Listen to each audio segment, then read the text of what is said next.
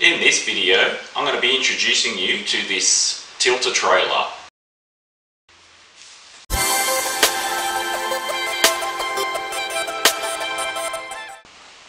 Okay, so I'll give you a bit of a walk around so you can sort of see it a bit better. It's a bit hard to see it in the garage, but it's a very cold day today, so I've got it inside and I'll just give you an overview of some of the features. So first of all, this trailer is manufactured by Tilta Trailers. So Tilta Trailers are up in Queensland. They do, however, ship these all around Australia. I will put up a link for their website in the description, but if you just Google Tilta Trailers, I'm sure it would come up. Alright, so this trailer can carry a car up to 1.2 tonnes. The actual mass of the trailer itself is 300 kilos. The gross vehicle mass is rated at 1.5 tonnes. So yeah, that allows it to carry a vehicle which weighs 1.2 tonnes or less. So ideally it's good for a little car like this, the classic Mini, Morris Mini, something like the BMW Mini. Oh, it's wrapped up at the moment, but that it's around 1.1 tonne. So it can carry that one too. Some of the features, obviously you've probably noticed that it's only a single axle trailer, but it is a heavy duty single axle, so it is able to carry one over a tonne. Some of the features of it are that the actual frame itself, it's not galvanised, but they paint it in a colour which looks galvanised. So the only part that's galvanised are the actual ramps. The mud guards, they're actually made out of plastic. You'll notice a lot of these on boat trailers. So they're the same type that are used on boat trailers. The advantage of those is, or you can actually step on them. The frame has got metal bars that sort of come out here to support the step, so you can step on those when the car's loaded and you need to get out of the car.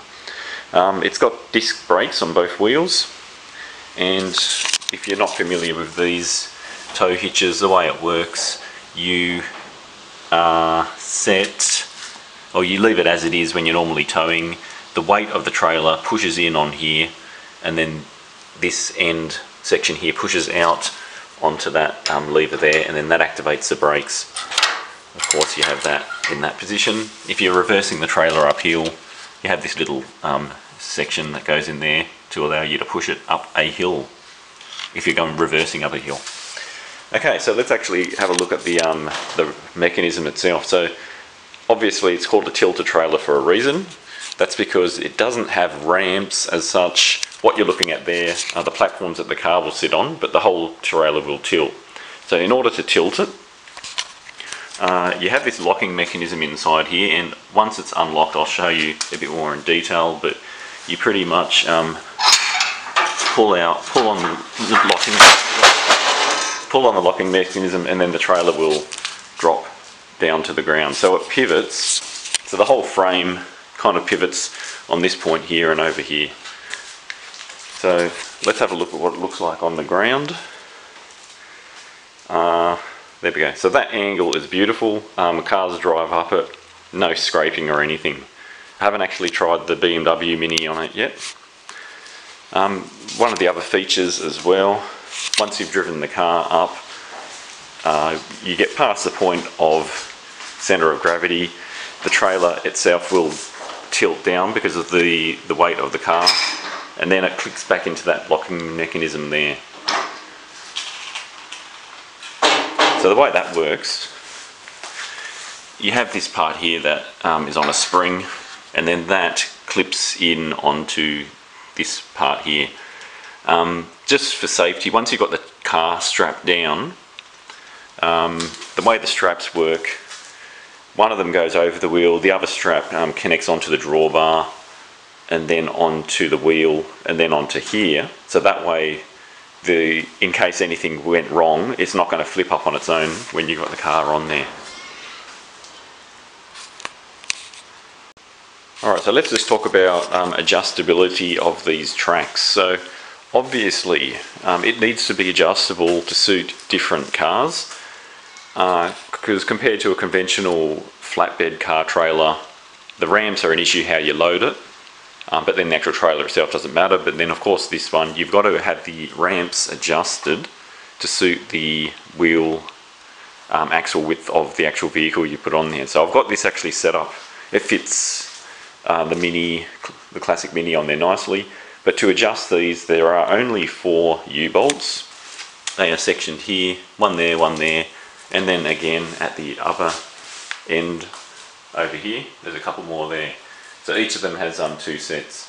So once you loosen those up, you can then either move the tracks in or out. So the maximum width would be to have this edge rail here right against the guard.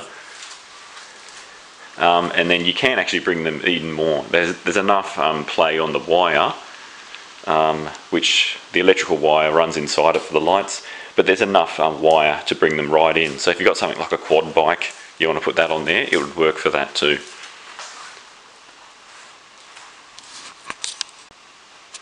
Okay, so not only do the tracks move in and out, they can move more towards the front or to the rear of the trailer if you needed to do that. That can affect the way the car sits on the trailer once it's loaded. In the case of a classic Mini, if the front wheel of the Mini was up to here, sort of where I've got the tracks at the moment, the centre of gravity is too far forward. I mean, it'll still be fine, but I will sort of want it to sit back a bit. But if I move these ramps further back, that's one possibility, but then you're making the trailer a little bit longer. There may be issues with the wiring, so the wire comes out here and then onto here, so I could probably shift it back that much. But then the trailer is a little bit longer. It just makes it harder to manage in the spot at the front of my house where I park it. So I'm going to leave it in that position. One thing that I'm going to add on to it, another square tube like this, I'll have that sort of fixed sort of just into here, just so the wheel can stop against that rather than here. And it might take a bit of playing around to get it adjusted and balanced to how it should be best suited. Okay, so with a classic Mini, the centre point of gravity it's going to be roughly where the jacking point is. That's why the engineers have built it and put the jacking point here. So at that point there, that's the point in which, if you were to jack the car up from this point, it's not going to tip more forward or backwards. That's the central point of balance. So that position here, when the car's on the trailer, you'd ideally want this spot to be slightly in front of the front wheels. So you definitely don't want that jacking point to be sort of over here when the car's on the trailer. It needs to be in front of the front wheels towards the drawbar, just so there's not too much weight at the back of the trailer. That's something I'll have to play around with to get the exact position right. Where I've put these bars here, if the front wheel is sort of up to here, the centre point of gravity would sort of be about here. So that's in front of the wheels. But I'll try that and see how it handles. So the way I'm going to bolt these on, I've just got these are aluminium, some U-bolts just to bolt them down. I'll put one on both sides, and that way the wheel can sort of stop against that, because if it's stopping up here, it's a bit too far forward. In order to secure the wheel, there's a couple of straps that you need to put on. Now you notice that I've got this barrier installed on there now, so the wheel sort of stops here. That will allow the centre of gravity of the Mini, it's about 50 centimetres from the back of the wheel to that jacking point, so that's going to sit forward of the axle but not too far forward. I might need to move that again, but I'm just having a few tests just to see how we go. Alright, so first of all there's 2 straps, so one of them has a loop like that, and then this clamp down the bottom. So the way it works, you need to adjust this loop so it fits over the top of the tyre like that, and you want to sort of cover maybe the top quarter of the tyre, so that might still need to be tightened up a little bit more.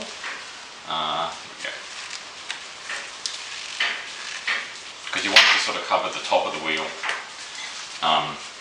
but not too far up, not too far down, because if it goes too far down, it's going to just pull straight over the tyre. We don't want that to happen. Alright, so which has this little hook there, that's actually got to fit through the mesh on the actual ramp. Okay, so for the purpose of this demonstration, I want you to ignore this green strap, because that's just there to stop the wheel from falling over while I put these straps on there. So that's not part of it. Alright, so the part of the strap, the loop that sits on top of the tyre, that sort of just sits there. I'll just bring it forward a little bit for now. So this end of the strap needs to hook into the mesh on this ramp here. So the way that kind of goes on, it pretty much just goes through, that hook's on there for safety. That should be like that. So that's how it does up. So if I sort of just pick a point, I'll say here,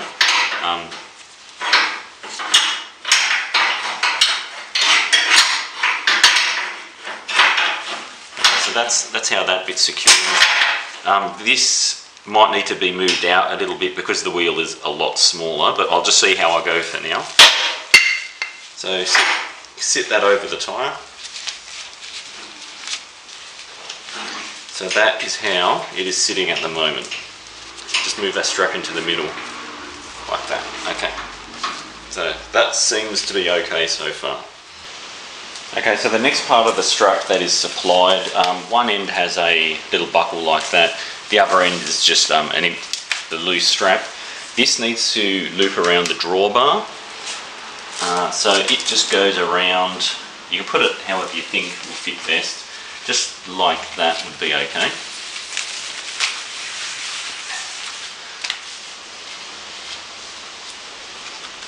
So that is secured there. Normally if the tyre is up here, that spacing should be okay.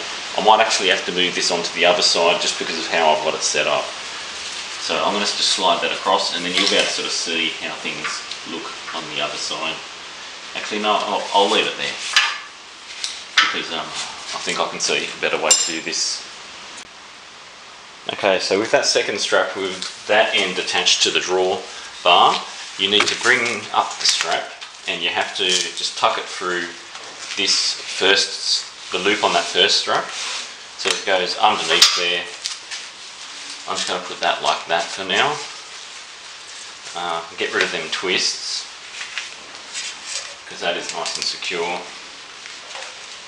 can pull it a bit tighter.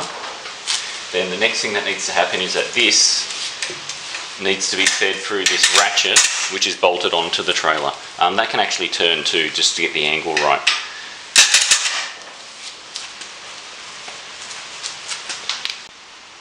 Alright, let's get that threaded through. So the way you do it, just feed it through to take up most of the slack, but not all of it. We'll just, yep, that's nice and neat. Okay, I'll just slacken it up a bit because then I can start doing up the ratchet.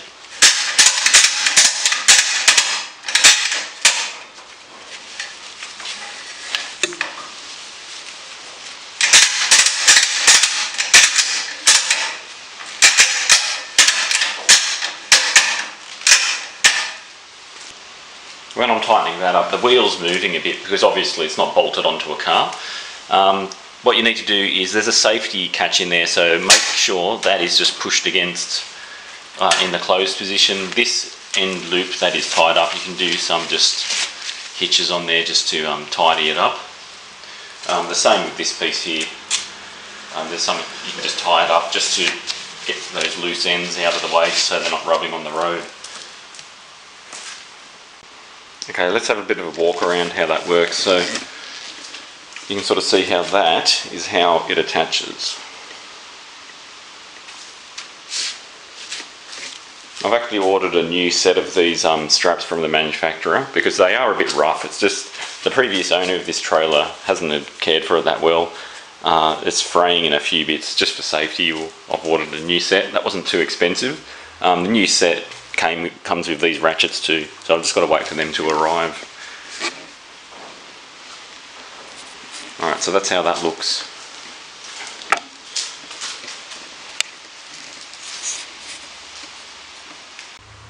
One other thing I want to point out too is if you can remember how the release mechanism to release the trailer to make it tilt, if you remember how that works, It's probably unlikely, but if it ever did wobble and come loose, the trailer, if it's strapped down with a car on there, it shouldn't really lift up at all. Like, this isn't as tight as it should be. Just the force or the cable from the drawbar up and then down to here should keep it down and not moving. But the weight of the car will keep the trailer pressed down anyway. So it's likely that you could, if you were towing it when there was no car loaded onto it, it could undo. So safety precaution would be to put a strap around here and then to the drawbar when you're towing it without a car on there, just for safety, just so in case you hit a bump and then something flips up and then the back of the trailer rubs on the ground. You don't want that to happen.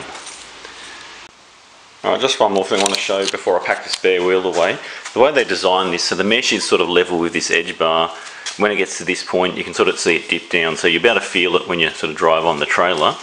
And the wheel, I don't know whether this will do the same thing when it's on a car. And when the tyre sort of gets close to that edge, it's not really gripping. It sort of just slides along and hopefully will stay on track. Obviously the same on the other side too. It won't roll over that easily. So it should stay pretty much on track, providing you got it lined up nicely.